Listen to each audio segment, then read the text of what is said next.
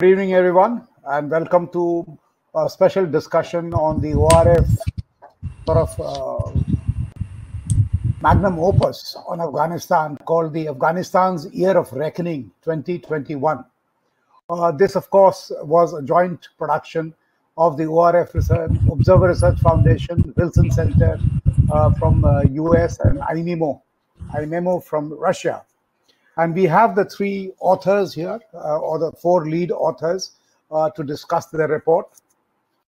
Of course, in Afghanistan, the problem is that you're always looking through a kaleidoscope tube. So that means that each day, each turn and twist changes the entire picture. But having said that, I must say that this report, the underlying understanding and the description and the analysis perhaps holds right even today. Some of the key elements that I thought, and I would just flag it so that the authors also reflect whether there is a need to modify what they had written or there are some changes. First, of course, this was written at the time when there was still hope that the US review was taking place and the withdrawal may sort of get extended to November, but that did not happen. So extension of deadline was one key part that all the authors referred to. Then, of course, they had talked about the internal political cohesion in Afghanistan. I don't know whether the picture has become any better or has become worsened. That is something we'd like to hear from the experts. Then all of you touched on the Afghan military capability, how it is on its own, and what it will be able to achieve once the total withdrawal takes place. And of course, each of your papers focused on Taliban, its tactics, whether it's engaging seriously in the peace process at all. And plus, we have seen that from 1st of May, when the withdrawal started, that they have used a particular military tactics in Afghanistan. It has been a blitzkrieg, literally, in practically 34 districts.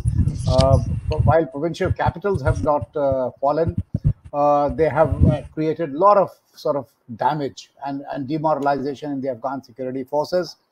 Plus, very disturbing videos have started coming out in terms of chopping off hands of people who have been accused of robbery, or today's video of the cold-blooded slaying or literally assassination of 22 special forces, Afghan special forces soldiers who had surrendered. So, well, does this point to what future holds for all of us when the Taliban is more in control? Of course, till now, they have not given any plans on governance. What they have shown really is that the violence is the only trick they know, and they are using it effectively, both to strangulate cities, but also to sort of seal off the borders and the border posts, which deprives the government not only of essential supplies like petroleum and others which come from Central Asia, but also the customs revenue. Then, of course, you had all talked about the regional actors, their perceptions, how they will react to. Will that still hold? Because when you wrote this report, I think Taliban was supposed to be in some sort of a peace negotiations. We were looking at a more brighter and a hopeful future of Taliban in power sharing agreement. And each one of you have talked about Pakistan's critical role in the region in Afghanistan, both in terms of bringing the Taliban to the negotiations, but importantly, also in sort of tuning down this level of violence that you're seeing. And it appears that the policy is to grab Kabul by whatever means. So these are some of the key issues that you all had made. And of course, new issues will come up as we discuss your report.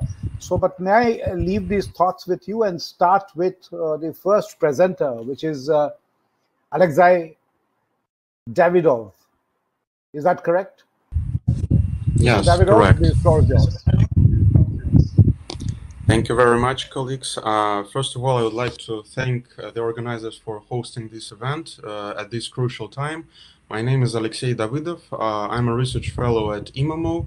I study US foreign policy in the Middle East, Central and South Asia, peace building and democracy promotion practices. Regarding the topic of our discussion, I would like to share a number of my observations regarding the recent trends and my thoughts about their possible implications for the near-time future. First of all, from my point of view, the April speech of President Biden served as a signal to Taliban to intensify their offensive. I tend to think that this was made deliberately, since the United States has already their experience of Iraq withdrawal in 2011 that shows that by naming a specific day of withdrawal beforehand, one will intensify the civil unrest in the next day. Second, I don't see that this decision was made under any serious pressure, neither from the outside nor from the inside of the United States.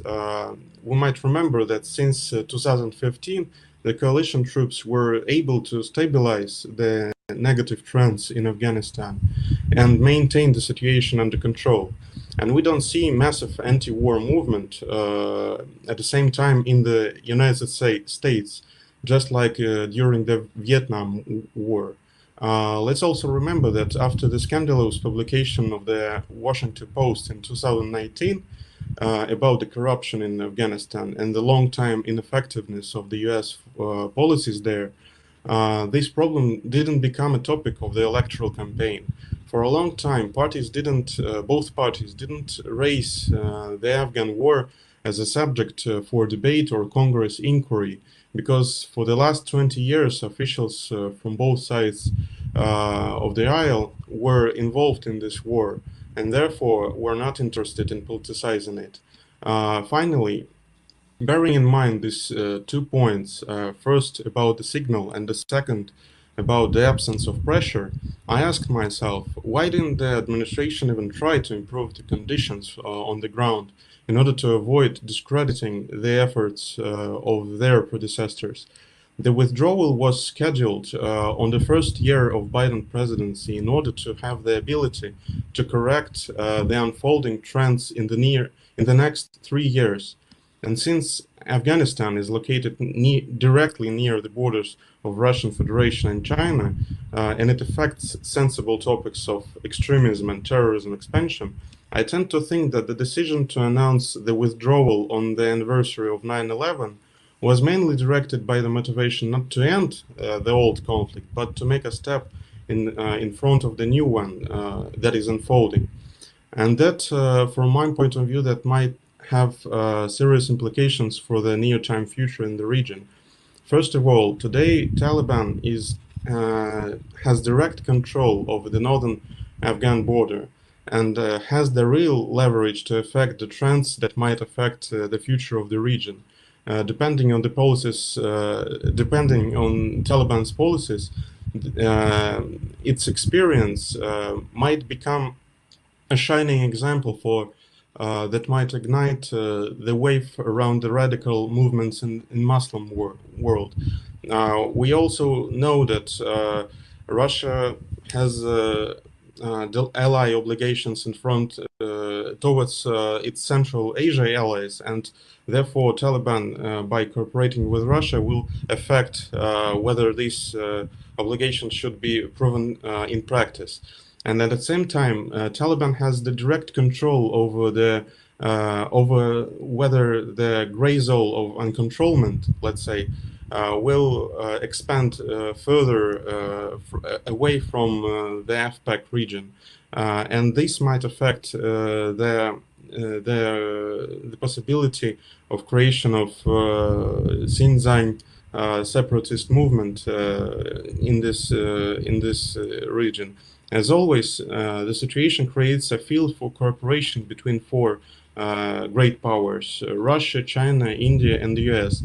But today we see a lot of facts that are affecting these trends. And from my point of view, we should wait until the end of the year in order to make some prognosis what will be the further trends in this region. How will the US rejoin the JCPOA? What will be their Iran policies? What will be the policies towards India, China, and Russia regarding the deadline, the the deadline that Putin and Biden draw regarding what will happen within the first half year of this year. So we'll see how the trend will be unfolding, and therefore we'll hope that it will not be more dramatic that we see right now. Thank you very much.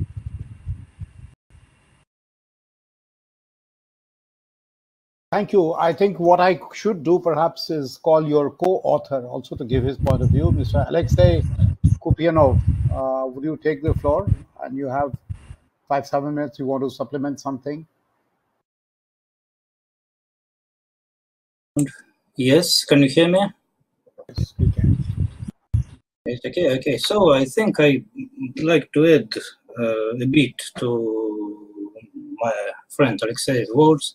So I think that events in Afghanistan are developing very quickly and faster than we expected, because the United States Army are living very quickly, very unsuccessfully, because the Americans literally bring down the situation when they could not have done so, because a power vacuum is created, which Taliban immediately fill. And the Kabul regime may find itself in a situation where it may simply not have time to consolidate its forces and get used to surviving without American support. And this will become clear until September, I think, when it will be possible to roughly understand what to expect from next year. And it seems to me that the withdrawal of American troops will give us more topics for discussion, because it will soon be clear whether the Taliban will be able to take the major cities in Afghanistan. And if so, then we expect a wave of refugees in Uzbekistan and Tajikistan, and something like possible revival of the Northern Alliance, and possibly humanitarian catastrophe in the cities of Afghanistan. If not, then we will see the continuation of the war, and its analysis, of course, will be very interesting. But I want to repeat the main idea that I put into our Russian part of our report. The situation in Afghanistan will remain unstable until the process of transition from the tribal rural society to a modern society more suitable for life in a society of 21st century ends. And as an alternative, the world of the 21st century itself will not change so much that medieval tribal society will look natural there. Thank you. Thank you. May I move on to Michael Kugelman? Michael, the floor is yours, and then we'll come to Ambassador Rakesh Sood. Of course, your presentations have also made me think, and there are some questions, but I'm sure you'll have questions in the chat box if there are others. Otherwise, perhaps later I'll use my own prerogative to ask a few questions. Michael, the floor is yours. Yeah, well, thank you, Ambassador Sinha. It's great to be a part of this panel, and it's been great to participate in this report process with my Indian and Russian colleagues.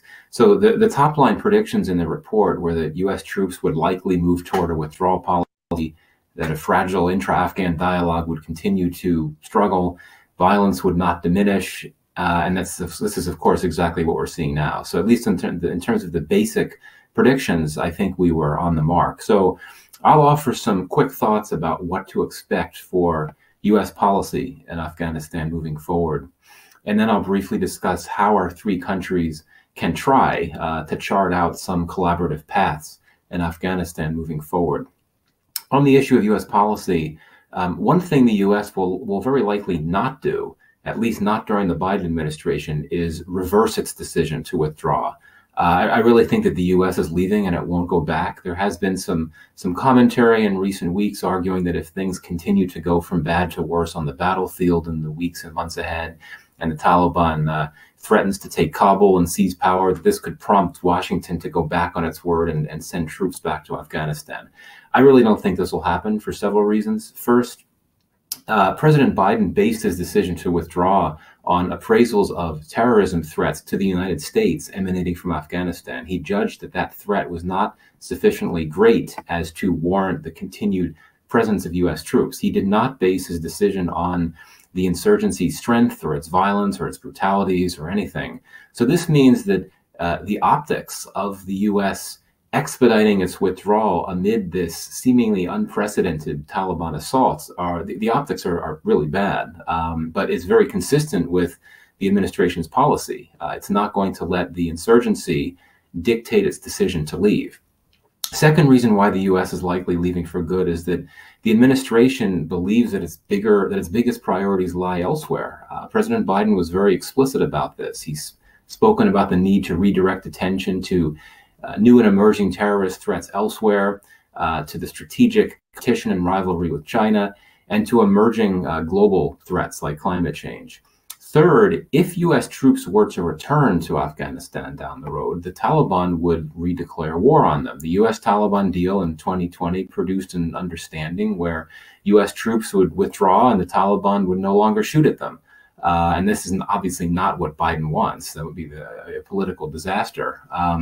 Fourth point, the war is very unpopular in the U.S. Biden's decision to withdraw certainly may have been based on a conclusion that the terror threat emanating from Afghanistan to U.S. interest in the U.S. homeland was not significantly strong, but he also made the decision knowing that this is what public opinion in the U.S. would support. And when Biden had opposed the U.S. troop surge during the Obama administration when he was vice president, the main reason, or one of the main reasons he opposed that, is that he did not think Americans would support it. And Biden, of course, is someone that served many years in Congress. He's very attuned to and sensitive to public opinion. So in terms of what the U.S. plans to do, obviously one can't be sure about anything these days, but I would argue that there are four objectives. First and most important is completing the withdrawal. And the administration has really been focused laser-like on the operational and tactical dimensions of the withdrawal, to the detriment, perhaps, of other key priorities, like the intra-Afghan dialogue. The administration has seemingly been so focused on the withdrawal that it hasn't likely dedicated ample policy space to questions of what next, how to prepare for the impacts of the withdrawal, particularly in terms of the implications for human rights and women's rights in Afghanistan. Second objective, which is already being pursued, is determining how to develop a counterterrorism capacity in Afghanistan without boots on the ground. The U.S. has, of course, been exploring options in bordering states, including Pakistan, for basing agreements that would enable U.S. troops to launch counterterrorism operations. But for now, the default plan is to use existing U.S. bases in the Gulf as launching pads for CT operations. But that's not the most efficient solution, because obviously they're further away. Those bases are further away from Afghanistan than would be the case if you have arrangements in countries bordering Afghanistan. And I think that achieving this over-the-horizon CT capacity will continue to be a priority for the administration, because Biden sees Afghanistan through a counterterrorism lens, but also because the administration certainly recognizes that a worsening insurgency and civil war, while not in of themselves terrorist threats to the U.S., those conditions can create a more conducive environment for externally focused terror groups like ISIS and Al-Qaeda to get stronger. The third objective is to continue to support Afghan security forces. We know the U.S. is committed, at least for some time, to provide financial assistance. It's also exploring how to continue the training and advising mission, whether through doing this in third countries or through the use of remote and virtual platforms. And fourth and finally, the U.S. will continue to provide diplomatic support for the peace process, though we don't know how much longer this support will last. The U.S. has been relatively quiet on this front in recent months, even as Ambassador Khalilzad has continued to travel to the region. And in fact, he's there now, I believe. So I think that for now, you can expect U.S. officials to keep leaning on Pakistan to press the Taliban to stay committed to the peace process and to lower violence. The Biden administration will not buy Pakistan's argument that it's done all it can and that it has limited options for using its influence over the Taliban. The problem is that the U.S. has lost a lot of its own leverage now that it's withdrawing. Troops were its most potent tool of leverage vis-a-vis the Taliban. It's lost that. Aid conditionality, or the threat of reducing assistance, is really its sole running leverage tool. But given the uncertainty of future U.S. assistance beyond the next year or so, and given that future U.S. assistance would likely be less and not as long-term as was the case previously, the potency of this tool shouldn't be overstated. And it's clearly a tool that would be more effective with the Afghan government than it would be with the Taliban, which does not depend on foreign assistance, at least not presently, as Kabul does in a big way.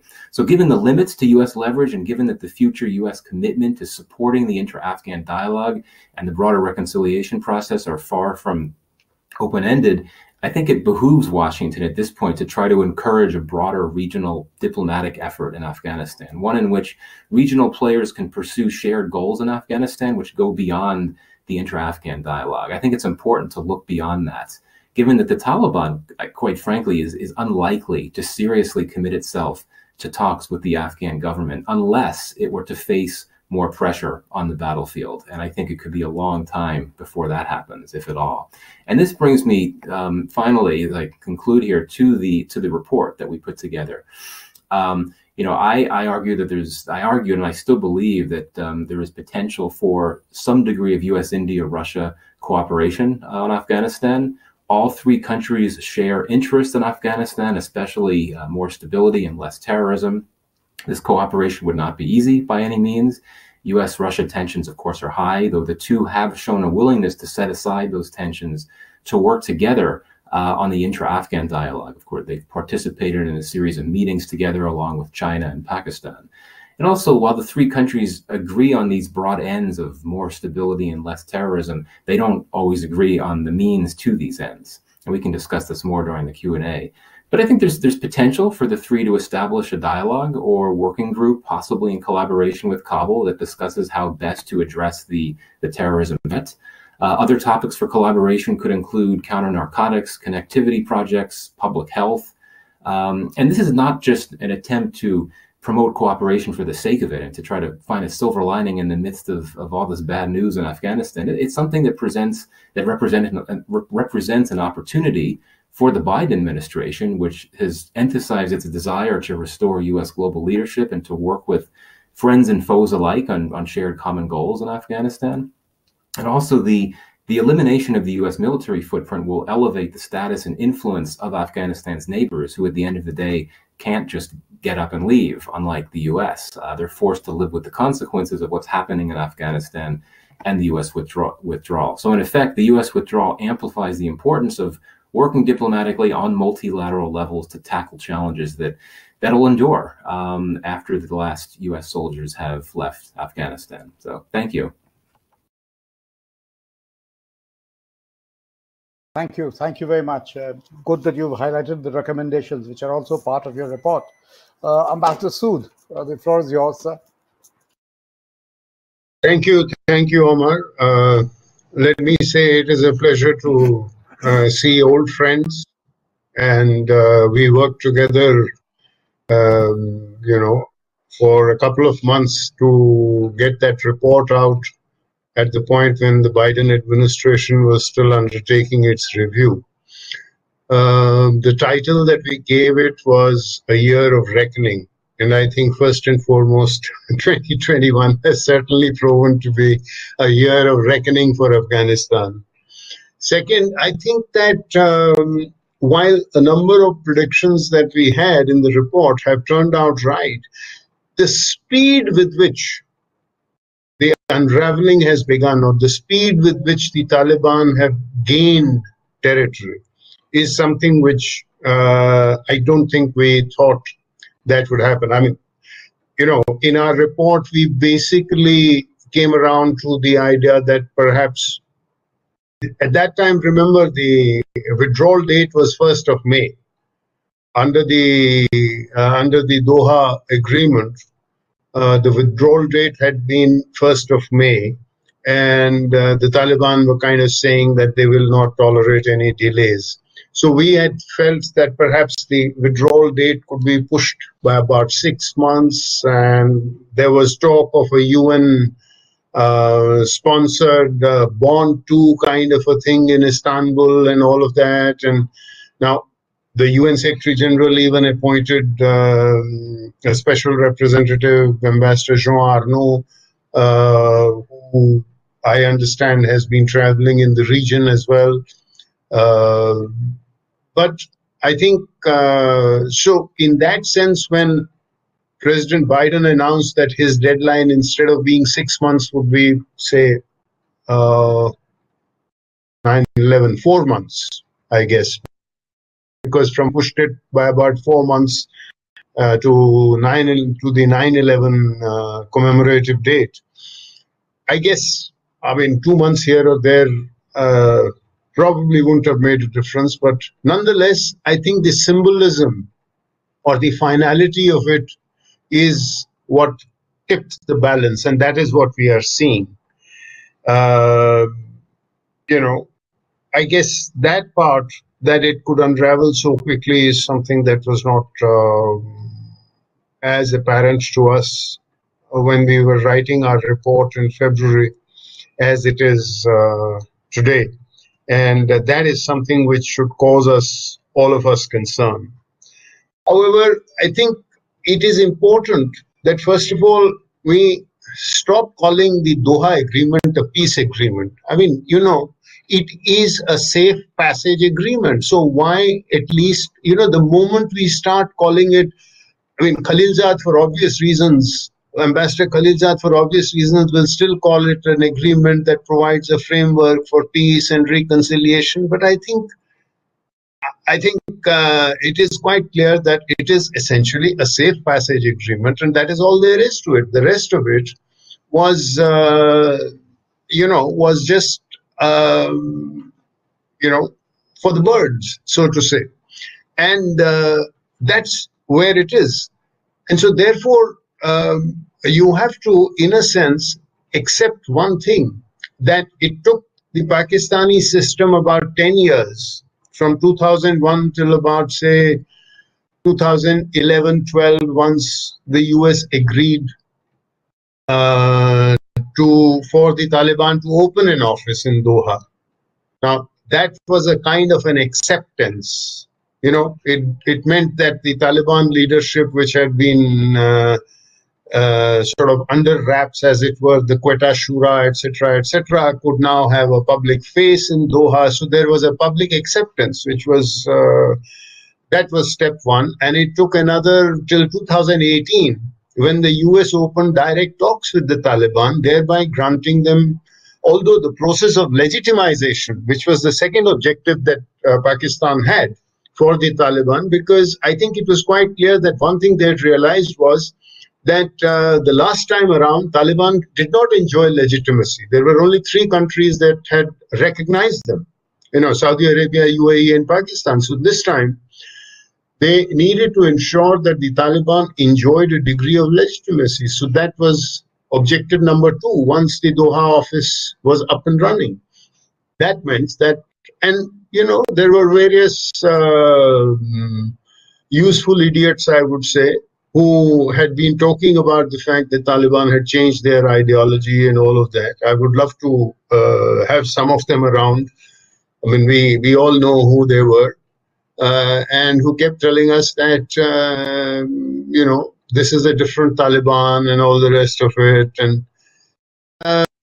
And gradually the Taliban, you know, they were received in various capitals, they were received in various cities, they were received in all over the world. I mean, they were received in Tehran, they were received in Urumqi, they were received in Islamabad, they were received in Moscow, they were received in European capitals, they were received in Arab capitals, they were received in Istanbul, in Turkey. So let's be clear, that process of legitimization, however, the direct talks with the US still hadn't happened. Now, that was the major breakthrough that happened in 2018. So I think that the process of US disengagement, in a sense, has been on the cards for a long, long time. So I think we need to step back and see the consistency of the Pakistani approach. And I think it is quite clear from the little that we have seen of the developments that have taken place in recent weeks, that the Taliban have not changed their ideology. I mean, the fact that they have just gotten the better of the US in terms of their negotiation. I mean, to put it bluntly, Ambassador Khalilzad didn't have a plan B. He started by saying, oh, nothing is agreed till everything is agreed. But essentially, the Taliban called his bluff and got and the US accepted what was always the ISI or Taliban's plan A, which was an unconditional withdrawal backed by a timeline, full stop. And that is what we are seeing. So now the question is, if the Taliban strength is about, say, 70,000, 80,000, and the Kabul government security forces, army, police force, armed local police, etc., is about, the last figure I saw was about 308,000, which is down from the 352,000, which is the authorized strength. I mean, it is still, more than enough to ensure the security of large parts of the country. So obviously what is playing here is the fragility of the Kabul regime and the threat perception of the fact, I mean, that systems are breaking down. So when you have a threat perception, or your general perception is that systems are breaking down, then clearly, the unraveling process moves much faster. Given that, I think it is quite clear that there is this saying that be careful what you wish for, because there may be a catch in it. So I think we had many countries who were sort of saying that the US had outlived its welcome and they had to leave and they were part of the problem and all the rest of it. And I think it is true that staying on of the US was not going to help the situation in Afghanistan. But now that they've left and they've basically cut their losses, I mean, they say, well, we'll continue to fund, provide the money, but that money will only flow as long as there is an integrity of the chain of command. Once, if there is a fragmentation of the regime, and if the Taliban go back to the kind of behavior which, which we are already seeing signs of, I think, the killing of I saw a report, I think it was mentioned that some of the Afghan Air Force pilots are being now subjected to targeted assassination. We saw the report today about the special forces, 25, 30 of them being executed quite brutally. So if the Taliban are going to go back to those kind of things, I would not be surprised if international sanctions, forget any continuation of US funding, but even sanctions could well be envisaged. So then comes the issue as to how does the region deal with it? Because I think that the US is unlikely to, as Michael said, the US is unlikely to re-enter the scene. And if this unraveling continues at the rate at which it is happening, then it would certainly happen during 2021. I mean, so this really would be a year of reckoning. Ultimately, the question also that comes up is, as I said, I mean, the three imponderables, how one issue on which we don't really have a very clear view is how have the Taliban, how unified are they? See, because the Taliban in the 1990s had a very unified structure under Mullah Omar. We know that Mullah Omar's death created a bit of a power tussle. We know that there are different kinds of shuras. We know the first fellow who succeeded Mullah Omar, Akhtar Mansour, was killed. There is another guy with two deputy leaders, one of whom, Sirajuddin Haqqani, is somebody on whom the US has a $10 million bounty. I think it is still there, Michael, if I'm not wrong. So that is part of it. Then there is the Doha people who apparently are more favorably inclined towards a negotiated outcome. And then, of course, there are the guys on the ground who are doing the actual fighting, some of whom are not willing to go to the negotiating table. So what does this do? And then what we don't realize is that we have a multiplicity of foreign actors now present. I mean, they may be in smaller numbers, say a couple of hundred of the ETIM, or a couple of hundred of the IMU, or a couple of hundred of other groups, the Pakistan-based groups which have morphed and have emerged, and there are quite a few of those operating out of Afghanistan. And then there are the people who have returned from Syria, some of the Arab groups that have come back from Syria. So there is a new kind of a constellation of actors there. And that centralized chain of control, which even the Taliban had during Mullah Omar's days in 1990s, no longer exists. So I think the prognosis is that this is going to lead to a complete fracturing of the situation as far as Afghanistan is concerned. Thank you. Thank you. Thank you, sir. Now, what order do we follow? Should we go with Dr. Jennifer as one of the panelists? And then Sushant, maybe after this? Yes, Dr. Jennifer. Thank you very much. It is a real honor to be among you today, and I want to congratulate the authors on such a comprehensive report that looks at the situation in Afghanistan through the lens of three important powers. And as we all know, the trends that we're seeing in Afghanistan are very worrying.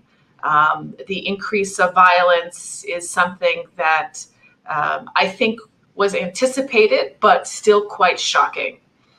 As Michael said, I think that the presence of the United States in Afghanistan was no longer tenable.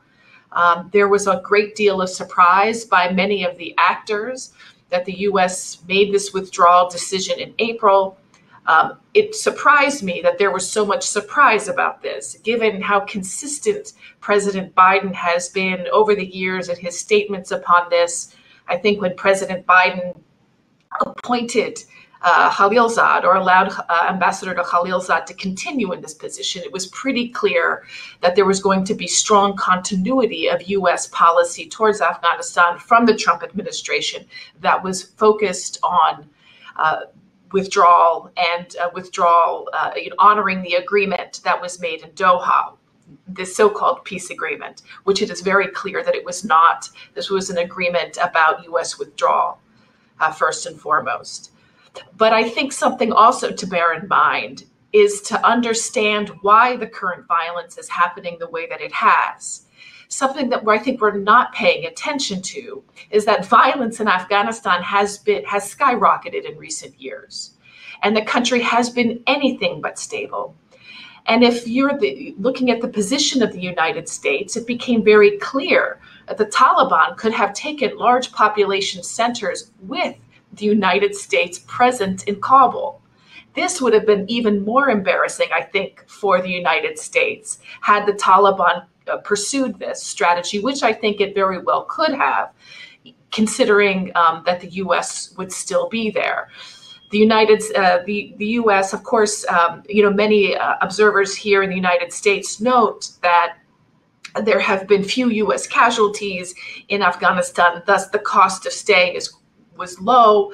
But this, reduction in casualty rates was really the consequence of this agreement in Doha. And if the United States would have stayed, the violence between the United States and the Taliban would have necessarily increased. And the United States would have once again become a very serious target for the Taliban. So I think this is also something to bear in mind as we reconstruct these alternatives of what it would be like if the United States stayed. It could very well be the case that the Taliban could control vast swaths of territory, as they have, but make larger pushes on cities, which they intended to do with the United States there. And I think the optics of this would have been very, very bad. As many have noted, that the U.S. and other foreign actors really do have very limited leverage over the Taliban now. And there seems to be sort of a recognition of the Taliban, a resignation to the fact that they are going to be important political players internally, and how these players, how these regional players deal with this question is going to be very important in the future. And I'm going to get back to this in a second. But I just want to say a few words about why the North, especially the North, has fallen so quickly. Although it is surprising, I think, to many, we need to take a step back and understand that although this seems quite sudden, if we take this in context, it's not. There has been enormous violence in northern Afghanistan, really beginning since 2013, that has accelerated in recent years. I've looked at IOM, the International Office of Migration Statistics, that show that 27% of northern Afghanistan's population has been displaced since 2013 and really picked up over the last 3 or 4 years.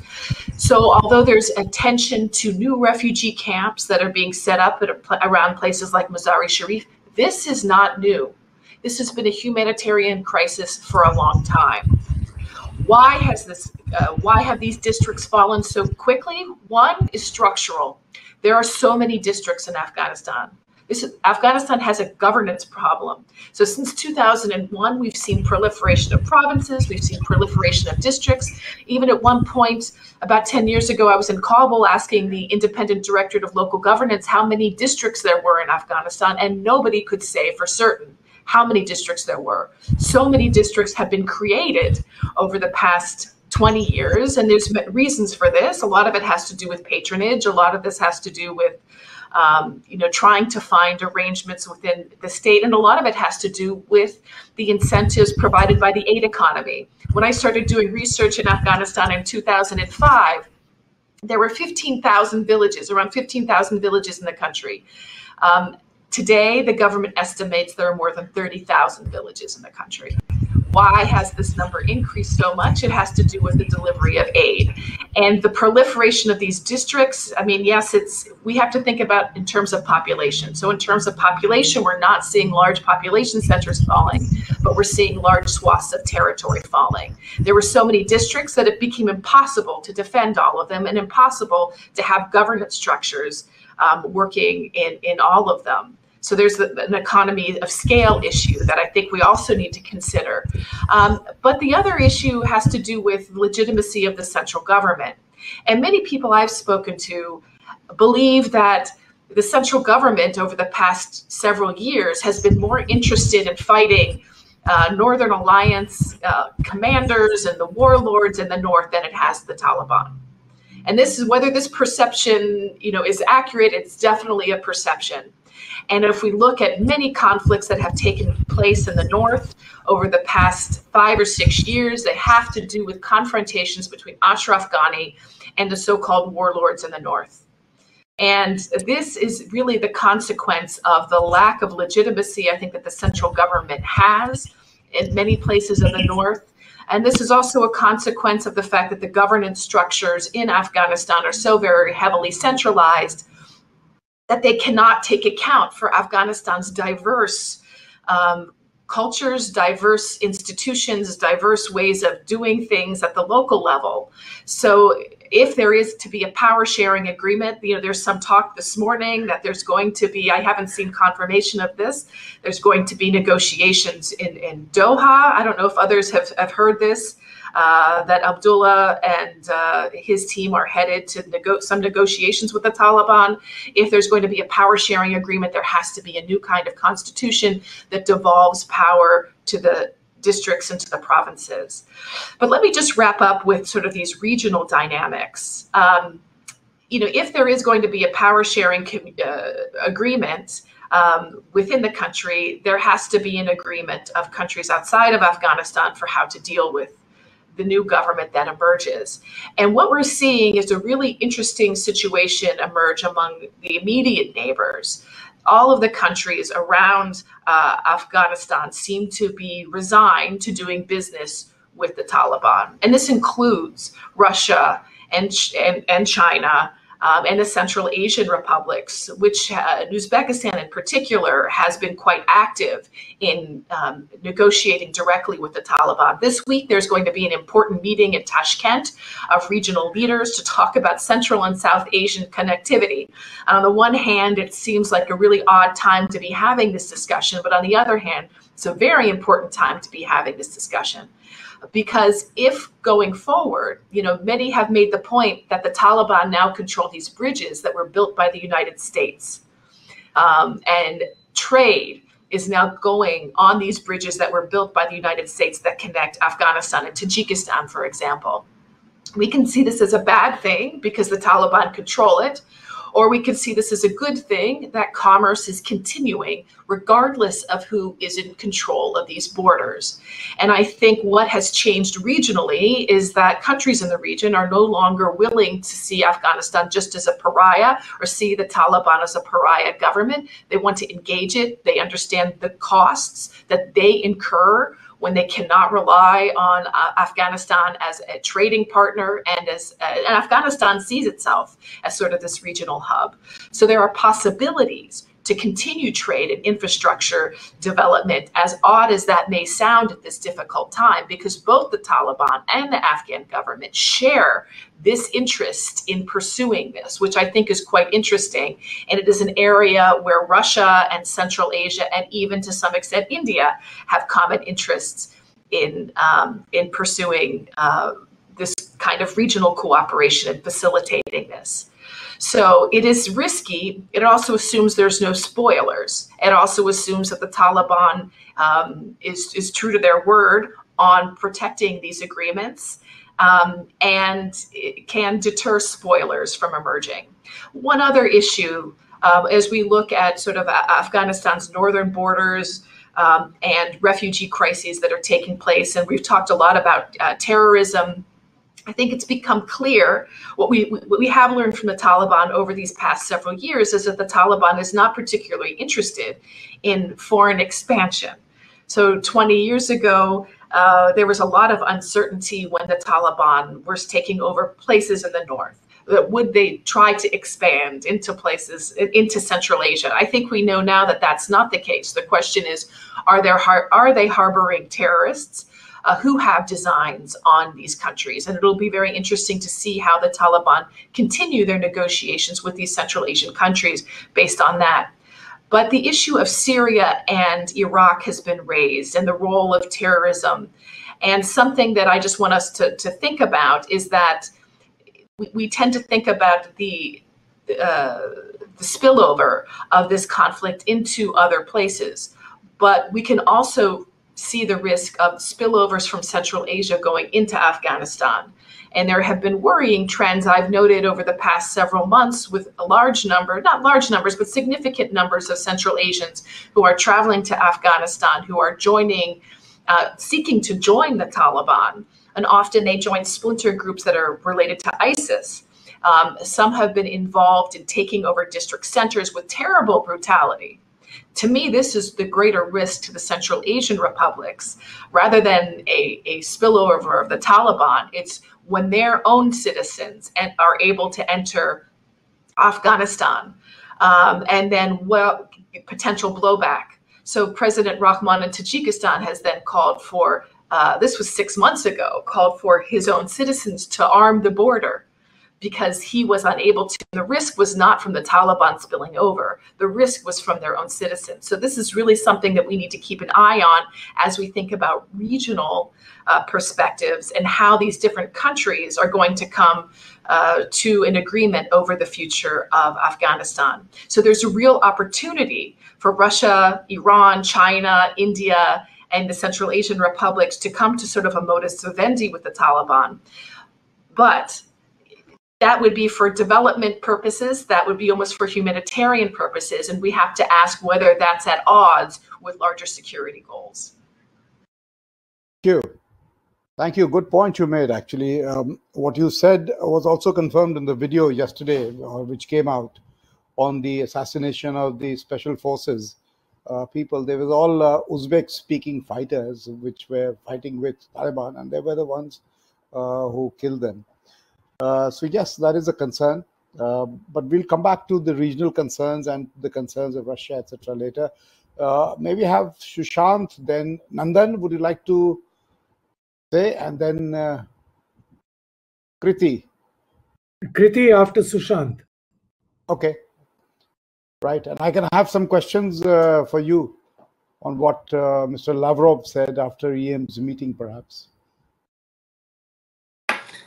Thank you, sir, for giving me the opportunity. I'll just quickly make, I was told I have about 3 minutes or 4 minutes, so I'll quickly make 10 points.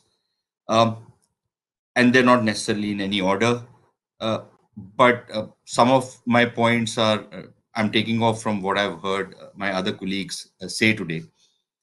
I think the first thing we have to recognize, and I have argued this also, and I think we should not remain in denial anymore of the blitzkrieg which is taking place and the way the Afghan army is crumbling.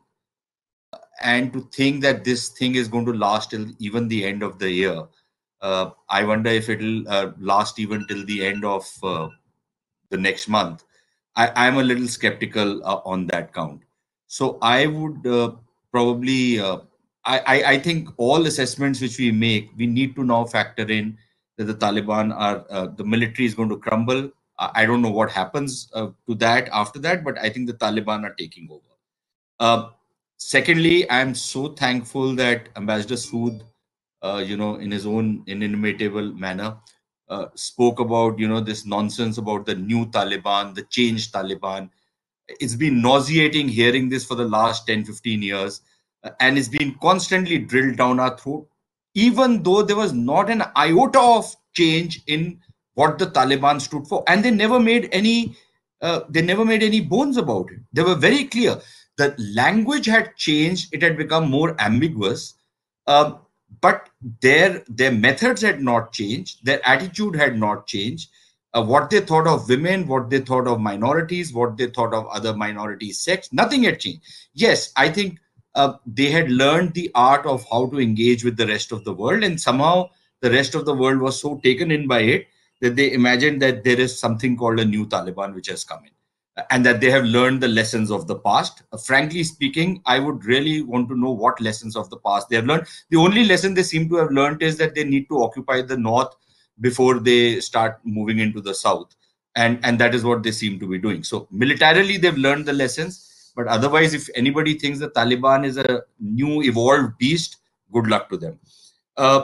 Related to this, I'm a little surprised that everybody is talking about the fragmentation of the Taliban or the various divisions with the Taliban.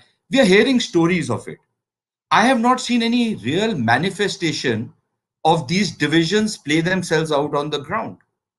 We are hearing that, yes, there is somebody, the Haqqani net, and I myself believe that the Haqqani network is really Pakistan's leverage over the Taliban. The Taliban have the TTP as their leverage over the Pakistanis. So these games will continue. But by and large, I've seen a complete unity of purpose so far in everything that the Taliban have done. I have not seen any clashes. There could be some differences. There could be some disagreements between them, but I've not seen anything more than that. So I think we need to really rethink this business of the unity of Taliban. Third, we are all talking about chaos in Afghanistan. Frankly, and I think chaos in Afghanistan disturbs everybody, which is why you have the Pakistanis, and I'll deal with my favorite country a little while later, but you have the Pakistanis and everybody else actually doubling down behind the Taliban.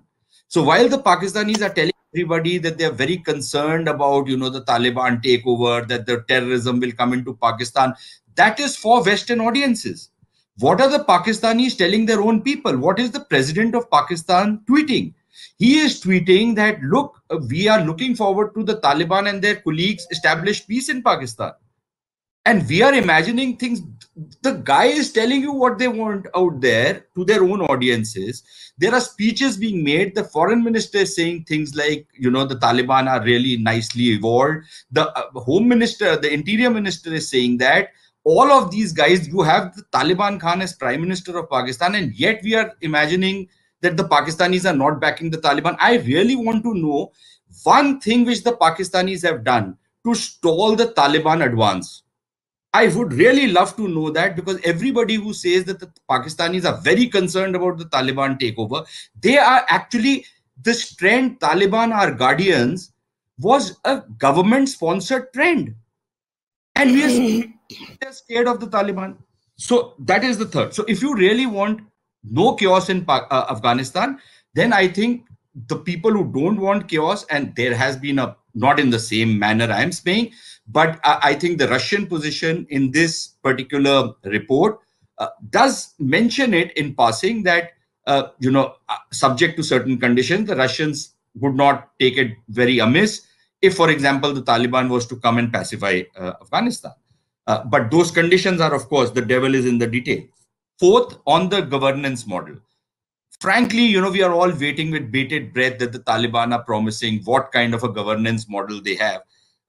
Frankly, good luck to anybody who thinks that it will be, a postmodern kind of a governance model. I think it will be much more of a Middle Ages or Dark Ages governance model, given what the Taliban stand for. But if anybody imagines that there'll be something very liberal and liberating about their model, good luck to them. Peace process, I really find it strange that people are still putting some faith in this amorphous peace process. I think Ambassador Sood said the right thing. It was basically a kind of a free passage out of Afghanistan, right? Without molestation.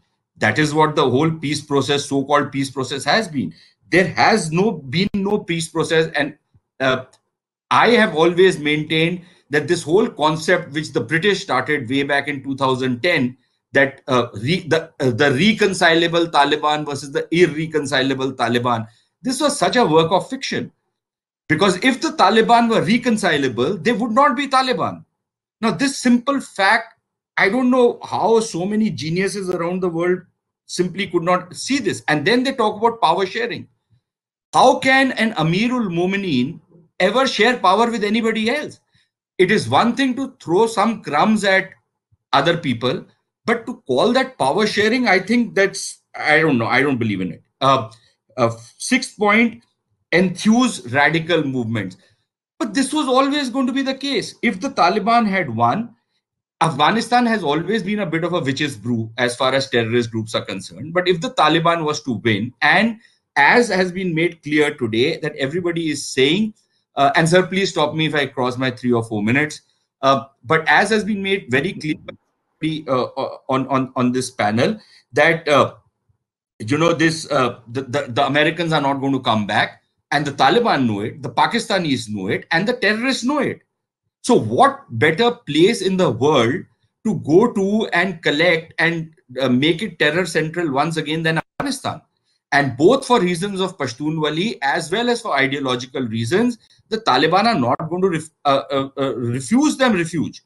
And anybody who thinks that this newfangled notion of beyond, over the horizon, I think it's called, over the horizon CT capability, when you were under the horizon, you could not manage your CT in Afghanistan. How are you going to manage it over the horizon? These are nice sounding terms, nice, very sexy sounding terms, but frankly, best of luck with that CT model. Northern Alliance, I think we can forget about it. There is no Northern Alliance. I don't see any new force emerging, and the Taliban are trying to ensure that it doesn't happen. I would be very pleasantly surprised if that was to happen. There is no Ahmad Shah Massoud. There is none of those leaders. And even Ahmad Shah Massoud towards the end was virtually fighting a losing battle. The warlords, certainly I don't see them stand much of a chance against the Taliban, if at all. Regional players, I think we've spoken about regional players playing a role. Again, good luck with that, because I don't see how regional players see eye to eye. They might agree on some things, but I think the areas of disagreement are far greater than areas of agreement. And each of the regional player has his own agenda, his own line to plug. So I don't see a regional role, and frankly, I don't see how the regional players can bring about some kind of a peace in Afghanistan. Ninth, sustainable. I think we can forget about it. That thing is not going to come in. It might come in for 6 months, 1 year. Beyond that, at least I don't see that coming from the Western side. And finally, I I don't see any sign, none whatsoever so far at least, of the Americans actually either leaning on the Pakistanis, really, really turning the screws on them to make them deliver. They haven't done it when they were in Afghanistan. I don't see them do it now. And maybe if somebody argues that now they can do it much more easier because they're not dependent on the Pakistanis, I would love to see some sign of it. But those are not the noises we are hearing from Washington right now. I might be completely mistaken on it. So I don't think that the Americans are going to show any ire or any anger or exact any retribution from Pakistan for their perfidy and their treachery. I don't see them do it. I don't think the Pakistanis expect that to happen. And I think the Pakistanis think that the Americans will either outsource Afghanistan to them, which is why there is some talk about some bases and other stuff. At least if they have to fly, these over-the-horizon operations, they will still need Pakistani airspace. So I don't see what, the Americans really turning the screws on Pakistan. And I think the Pakistanis have got away with it. What follows from this? It's very difficult to predict the future in Afghanistan. Thank you. Thank you. Kriti?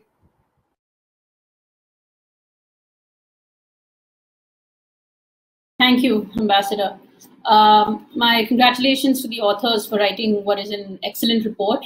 Of course, this will have to be updated not too soon, given that the situation is changing, if not on a daily basis, but an hourly basis. But there was plenty to go from, and I'm just going to try to make my comments right at the end, although most points have been covered. Out of all the regional countries that we've been discussing, India, even though it doesn't share a border with Afghanistan, still remains in, I believe, the toughest situation.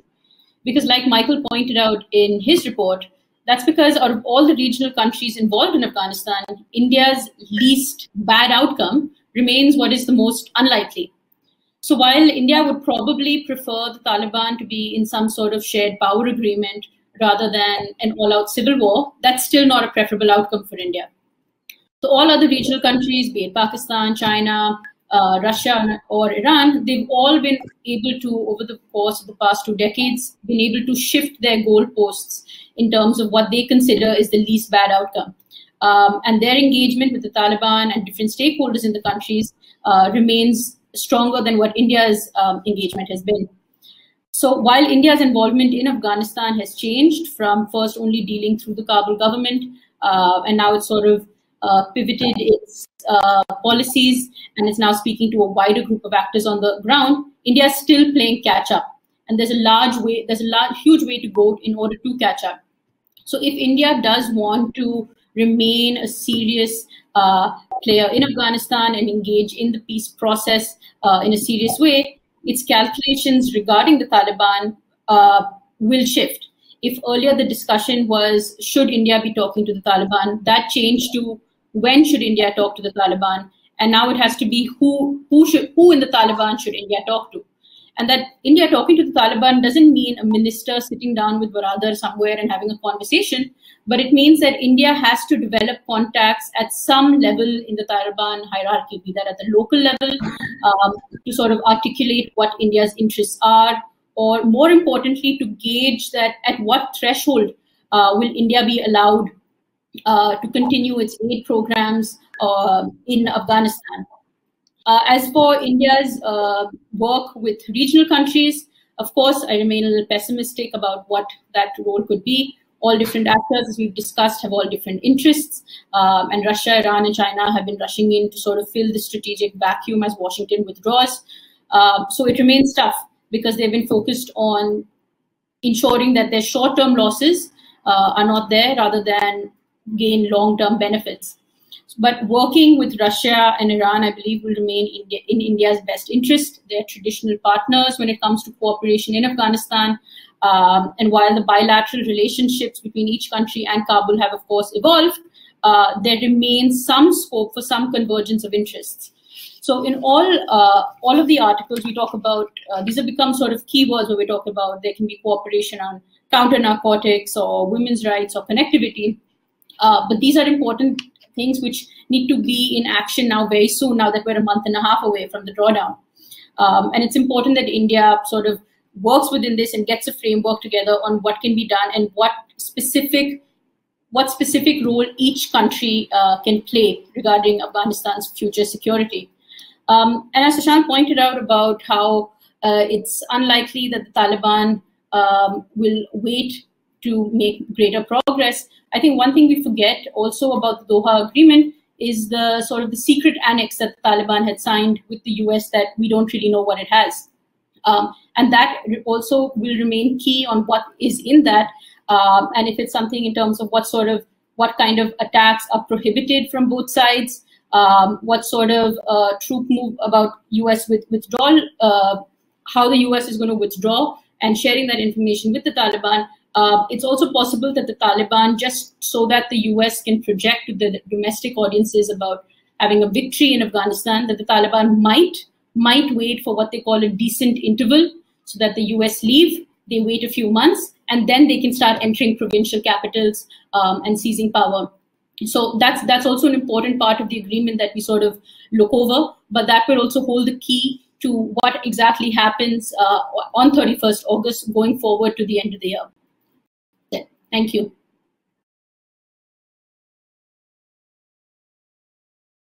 Vanity Nandan, the floor is yours. Thank you, Amar. Actually, I really don't have much to say. And I just wanted to point out that, there are several questions that have been asked. If you look at the question and answer session under the published thing. So maybe since we don't have much time left, maybe we should address those questions. But prior to that, I just want to make one small comment. And that is triggered by this possibility or not possibility of Northern Alliance. I don't know whether there will be a Northern Alliance or not. I mean, I'm not getting into that. But I'm quite certain about one thing, that there will be some forms of resistance. And as long as there are some parts of the border that are not controlled by the Taliban, there is an opportunity for external players to support these pockets of resistance. Now, the question is the old Iran, Russia, India trilateral going to work, or is it going to be a more complex order? Only time will determine. And second is, I'm sure a lot of people are talking to each other already, trying to figure it out. The third angle that I would like to point out here is that it will require a remarkable amount of agility in terms of diplomacy if you are going to simultaneously talk to the Taliban and attempt to keep the resistance going. It is going to be a very, very difficult game. And I think given the fact that all the major players have more or less committed themselves to talking to the Taliban, this resistance may be a bit of, supporting the resistance may be a bit of the problem, because it will have to definitely be covert. It will not be overt like it was, let's say, in the late 90s. Without further ado, I think we should address some of the questions that are there in the chat box. If you don't have questions as the chair, that is. Don't worry. You have the minutes, you have everything. No, I had a question actually from the Russian presenters. You see, from the report, what I made out was that while Russia would not support an Islamic Emirate, it will be very tolerant of the Taliban. Is that a correct read of your report? And second, in the first presentation, you said that I sensed that there was a hint of certain conspiracy about the Biden signaling Taliban to raise the violence or to capture North. Why would you say that? Because, till now we had heard that the conspiracy was involving ISIS and not Taliban. Taliban was the good guys who were negotiating, and they were reasonable. So why would you worry about Taliban capturing the north? Thank you for your question. I'm sorry for maybe sounding a little bit that my words might sound like a conspiracy, but I meant that the announcement was not a mistake. I don't know whether it was made deliberately in this sense, but it was a thing made that before Biden administration, Obama administration was very highly criticized. The generals, one of the reasons why the U.S. Didn't withdraw in 2014 was the bad Iraq experience of withdrawing. This was a very important topic in the U.S. Media by that time. So that the fact we know that Biden, being vice president, for sure knew that bad experience, and the fact that no one right now is talking about this for me speaks that it was made deliberately. So and we see that this announcement was read by Taliban forces as a signal to go forward. We will not do anything regarding that. And Taliban proved to be a very strategic force. They have their goals. They simply won this confrontation by waiting, by knowing that they are simply there for stay forever, and the external powers are eventually will go. But only it depends on the conditions that they have. And since this administration decided to end for a war, they decided to go north for the in the northern border. Why the northern border? Because there, as I said, we see that there is a kind of leverage on the near states like Russia and like China, which are members of the Security Council, which may affect the decision that was made in the early 2000s regarding naming the Taliban as a terrorist organization. And if and this change, knowing that, I came to the conclusion that the Taliban is acting rationally and strategically, and we see that it's a rational player in this sense that may manipulate the policies of the great powers in this sense. Great. I'd so like to add, if you got please. I have a number of Can I? questions. Huh? Yeah, please, Dr. Yeah. Alexey. Yes. So, yeah, thank you. So there was absolutely nothing conspiracy in my words, because I said that Americans are simply leaving too quickly. In my opinion, because of this, they do not allow the Kabul government to keep the territory. The Taliban are not a very pleasant partner for us, although they are better, of course, than the Islamic State. And to be honest, I do not understand the reproaches from many of our Indian colleagues against our diplomats who express their readiness for dialogue with the Taliban. What should they say when the Taliban seize power in Afghanistan? We have an alternative. Either we send troops into Afghanistan immediately, or we are trying to somehow build relations with the Taliban, which seized power in the state on the southern borders of post-Soviet space, which we have pledged to defend. Of course, our diplomats say that they are counting on dialogue with the moderate Taliban. What do you suggest they do? Thank you. No. In fact, I don't think we have any objection to anybody engaging with moderate or hardline Taliban. It's their choice. In fact, one view also is that this is maybe Taliban's way of assuring and securing Central Asia from ISIS and IMEMO, etc., including the Chinese Badakhshan, because they're capturing some strategic areas which could be of direct concern to you. Anyway, we can debate that, but there are a number of questions which have come.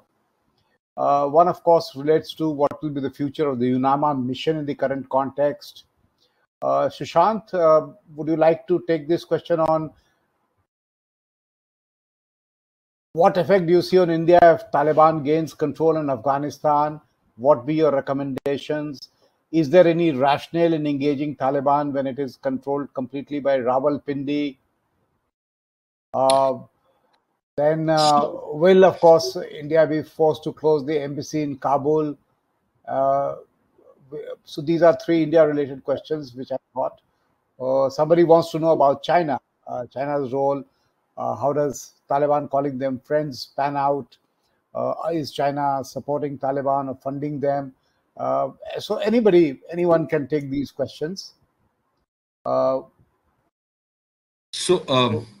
Sir, my apologies. I believe my mic was on, but there was a crisis situation I was trying to handle. No, we didn't hear you.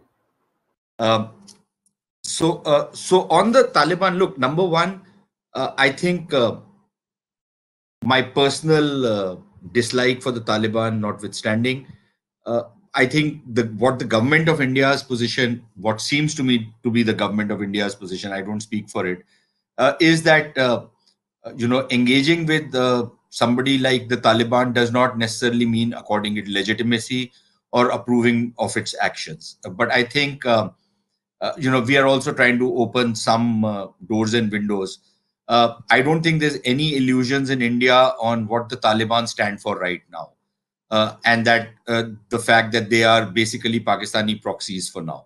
How long they will remain Pakistani proxies, because it's an old saying that you can rent an Afghan, you can't buy him. So how long that rental arrangement with the Pakistani lasts, I don't know. But eventually something is got to give. And just like it happened in the 90s, when the Mujahideen came into power, we didn't have too many contacts with them, but finally, they became good friends of ours. Perhaps something similar might happen in the future. Who can say? It is possible that there might be a strategic pause from the Indian side for now. We might not have too many cards to play for now. But people keep talking about an end game in Afghanistan. There is never any end game in Afghanistan. Every end game is the beginning of a new great game in Afghanistan. So I don't think we need to be very despondent or feel that we have lost out. Yeah, maybe for a couple of years, perhaps we might not exactly have a presence in Kabul or some of the other parts of Afghanistan. But I think we will remain a player. I don't have many doubts on that count. The other thing is that, this whole, and I think, sir, you mentioned that in your tweet, the same thing which I've been talking about. People keep talking about, the Indian investment in Afghanistan will go to dust. It wasn't an investment that India made in Afghanistan.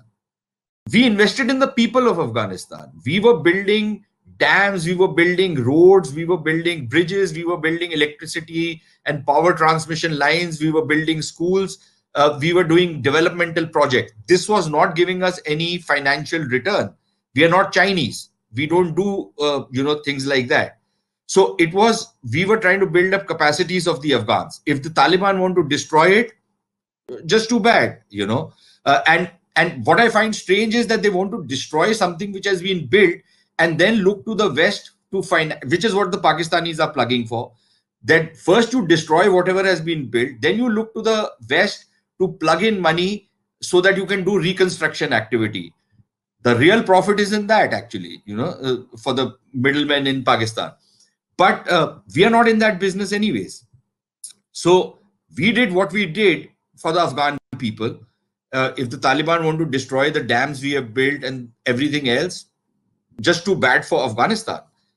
It's not our investment, really. It was our assistance to Afghanistan because we want to see it stabilize. So I think that people need to understand what we were trying to do in Afghanistan rather than talk about, some kind of a Chinese CPEC kind of a project in which they're going to bleed the Pakistanis dry. I don't think that's our model of working with the countries which are friends. And finally, look, like I said, I don't know how the other regional powers are going to take it. And it is entirely possible that, I think, as Jennifer was saying, and a couple of other people also said, that the Central Asians, for example, will try and be more pragmatic about the Taliban, try and see if they can find some kind of a via media, do business with them. But if eventually the Taliban are going to remain the Taliban, then I think there will be problems and serious problems among the stans as well. So I don't think that, just because the Taliban, it seems quite imminent that the Taliban are likely to capture power in Afghanistan. And I agree with what Nandan said, that this does not mean that there will be no resistance, but that resistance will probably not be of the Northern Alliance variety. And we don't know what the nature of that resistance will be. So all of that is up in the air. And Afghanistan is like cricket, a game of glorious uncertainties.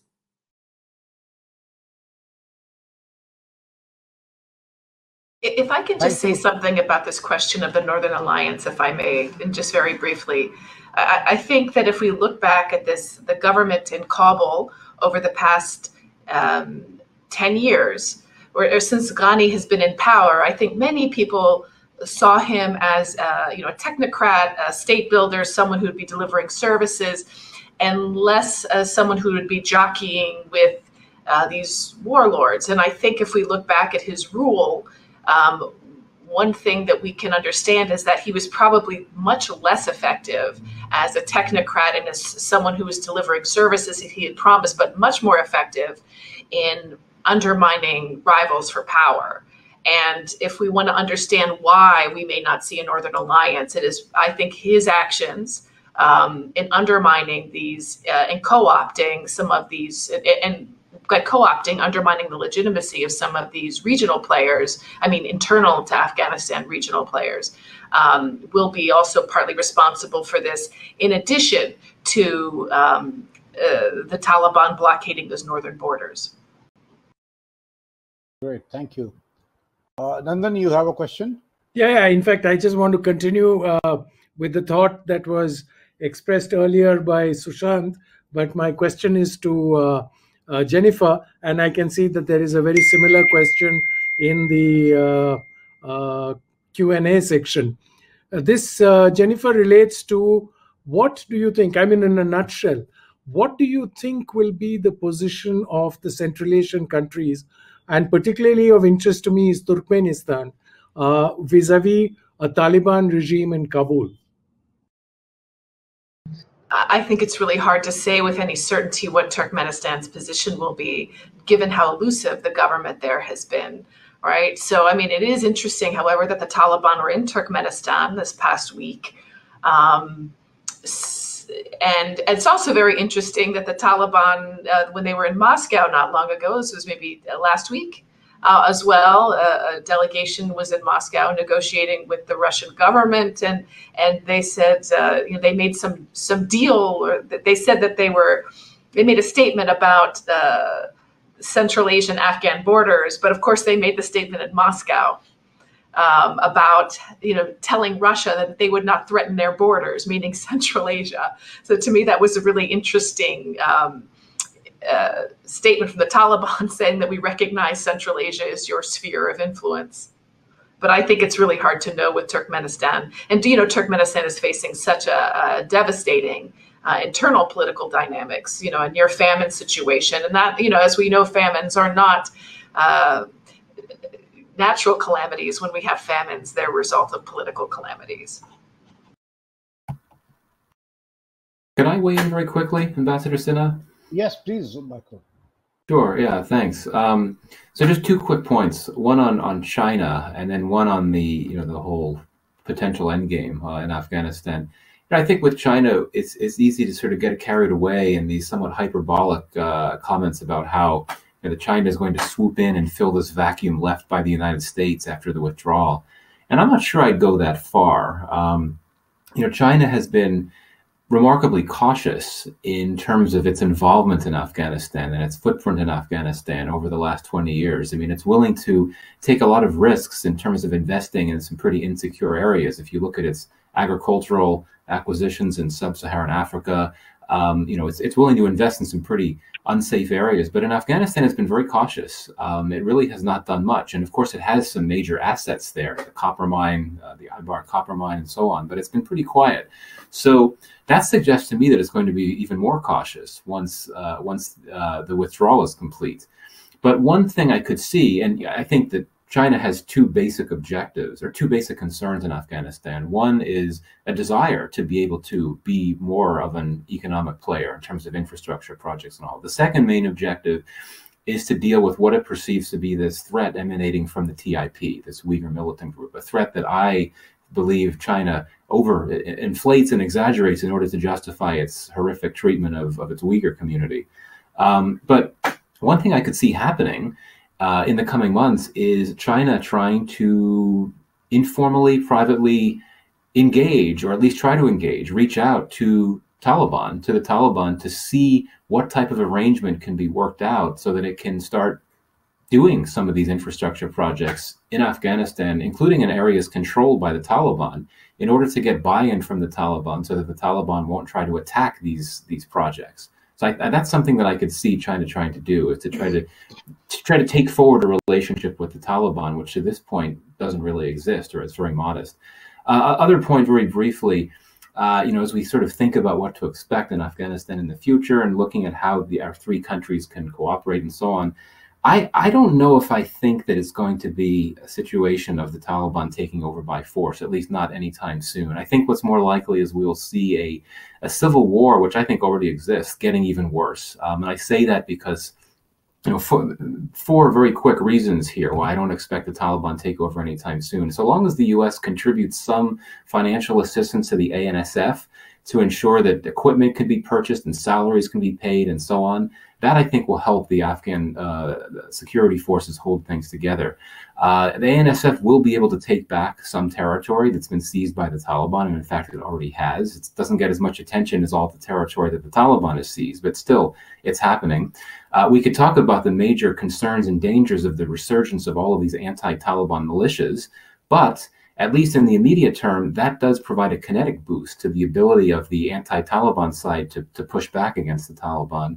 And finally, the Taliban lacks strong popular support in Afghanistan. It's hard for an insurgency to really get really far if it doesn't have that buy-in, very grassroots levels across the board. So that's why I think, unfortunately, that's not to underplay how terrible things could become in terms of the violence and so on.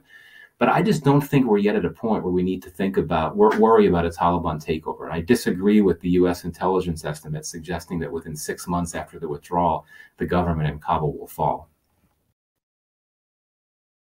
Thank you. I think we have answered most of the questions except the one on UNAMA, the role of UNAMA. I think, will anybody like to answer that? Otherwise, we'll bring it to a close. I guess it's tough to, Is that a serious question, sir? So that's why, because that will be something that the UN Security Council will have to decide, and we really can't sort of. No, but the way I look at it is that just as every diplomatic mission there will be taking its own call about the security of the individuals who are posted there, so will the United Nations. And let us say, if the Western embassies, Amar, if the Western embassies are closing down, we heard that the Australians have pulled out, yes, lock, stock and barrel. So if, let's say, some of the European embassies decide to close down, then clearly the UN Secretary General will go to the Security Council to say, look, I mean, I cannot ensure security because of the kind of systems that we have, and therefore I need to pull out. He may, I mean, at that stage, the UN Secretary General may just have a skeletal staff which would say work out of the US Embassy because the US Embassy has its own force or whatever it is.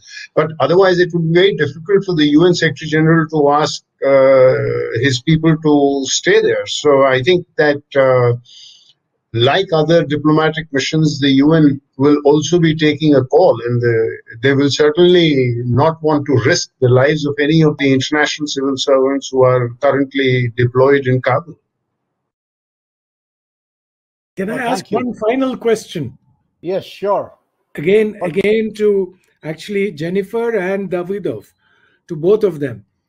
Do you think that the Taliban will meddle in Central Asia through some of the extremist organizations that were there earlier and resided in Afghanistan when the Taliban was in its first avatar? Thanks you asked this question, because I had this on my list. That was a good question. Do the Russian colleagues, do they see a threat to Turkmenistan, Uzbekistan and Tajikistan specifically? I think that they might try to to use the control over the territory and the possibility to trends that are unfolding in Afghanistan to somehow manipulate great powers, to try to involve them in the conflict, and everyone knows that no one would like such scenario. So yeah, I think that that might happen, and we should bear this in mind. Great.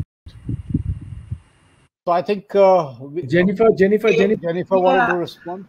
So I think it's actually less likely in the short term, because the Taliban are really going to be concerned with consolidating their power. And a big part of consolidating that power is shoring up some of these international relations. So do they have an incentive to really upset their closest neighbors, who can in turn destabilize? I mean, these countries do have leverage over the Taliban directly through their borders, through their ability to, they have long relations with many of the opposition leaders. So this is, I think, an area where I don't think the Taliban have much of an interest in trying to destabilize their neighbors. Now, one of the things but the question has always been, to what extent does the Taliban control these groups, right, that are inside of Afghanistan? And I think if the Taliban did have designs on parts of Central Asia, we would have seen this long ago. And we haven't seen that. We haven't seen efforts, spillovers, I think, on that. I see some opposition to this point, but and that's why I think it's made lots of sense for the Central Asia, a very interesting strategy, especially from Uzbekistan, that has engaged with the Taliban so directly. I think that in this way, some of the Central Asian republics are really hedging their bets, so that regardless of who is in power in Kabul, they can continue trade. They are worried about access to the sea and these things. But I don't think that the Taliban have much of an interest in destabilizing Central Asia right now. Yes, Mr. Davydov, you wanted to add something? Yeah, I would like just to reflect on what Jennifer said. I totally agree with what you said, since the consolidation of power is a very strong argument regarding a rational player, and I meant that there is a physical instrument that they might use. It depends on whether they will use it or not. And I think that it will very much depend on whether Taliban is classified as a as a terrorist organization, or they will seize this status from them. And in case, in a scenario where great powers maintain this status of a terrorist organization, this unties the hands for Taliban for such actions, since if great powers decide to isolate it, there will be no other mean but to terrorize nearby states. Imagine if we had ISIS in that position. I'm absolutely sure that they would do the same things that they did in Iraq and Syria. So when they are isolated completely from from the world, they will be acting like pirates. But right now, they will try to show that they are effective and that they will try to fight with the narco traffic. Will try to save some gainings of the current Kabul regime regarding women rights and something like that. But in the core, they will try to survive. That's the main interest that they have right now. Well, thank you very much. We have come to an end of a very interesting discussion. Of course, the situation is uncertain. We don't know. In fact, I was very happy to hear, at least from my Russian colleague, that they will see the trends till end of the year. So that means at least we have 6 more months to go before we see certain changes in Kabul. But the fact is that even when they join the government, what do you visualize that all the cadres of Taliban, who have no other skills except fighting or madrasa training, do they get absorbed in the military forces? How do they get economically employed? Or they will be warriors looking for the next cause? We don't know. A lot of foreign terrorists who have congregated, whether in Syria or in Afghanistan, were people who were looking for a cause. So that will remain a cause of worry. Some of them, while there may be no fissures on Taliban today, but the closer they come to power and power sharing agreement, and then the fight for the office or the loaves, or their willingness to surrender their economic activities, which is part of their war economy, will they surrender it to the Kabul authority then, which they have not done it now? So these are all open questions, and I don't think we have clear answers today. My own hunch is that it may not happen that easy. There was a question on whether under COVID, Taliban would need assistance. Yes, they may need assistance, but the question is who's going to provide it. And Taliban, as of now, have just been overrunning districts. They are not governing districts, and they don't want to hold on to districts for the simple reason that their military strategy has far outstripped their political strategy.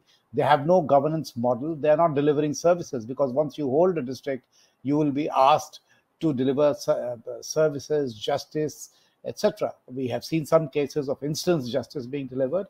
So I don't know whether we have come to that state.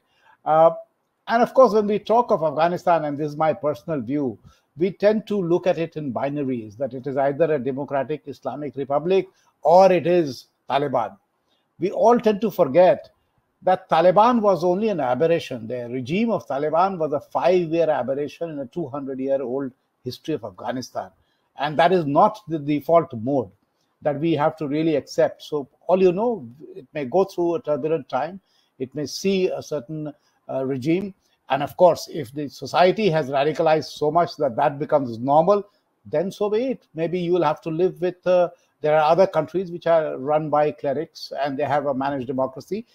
Maybe they will evolve a model of their own. Who knows? So with these words, sir, thank you very much. And I must say that in the report, you don't need to update too much, except some of the timelines which have already either come true or in terms of the withdrawals, etc. Otherwise, the basic thrust of the report remains the same.